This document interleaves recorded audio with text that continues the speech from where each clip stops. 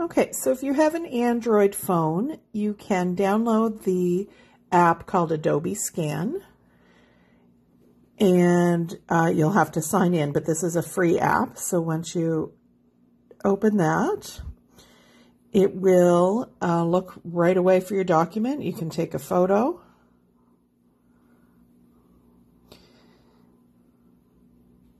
And maybe you just want part of a photo. You can adjust the corners. Say you only wanted this part. And continue.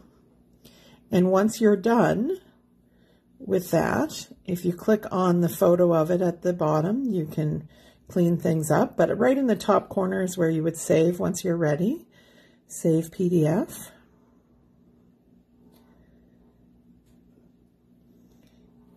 And then you would be, it's here, you would be able to share that,